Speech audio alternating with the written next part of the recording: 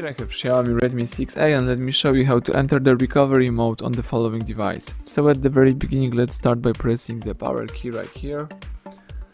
Choose power off and tap power off one more time just to confirm the whole operation. Afterwards you need to use the following combination of keys, power key and volume up.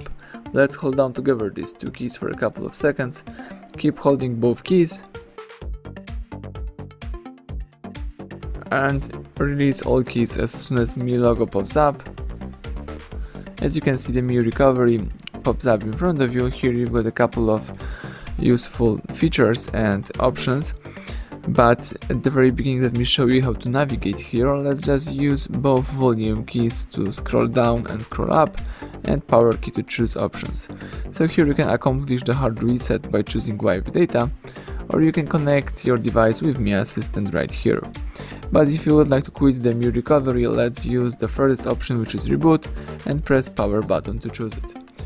Let's press power key again to reboot to system, and the device is restarting and booting into a normal mode, so you have to wait a couple of seconds until the whole process will be completed.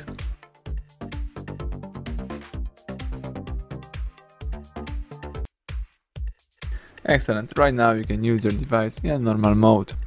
So thank you for watching, please subscribe our channel, leave thumbs up under the video.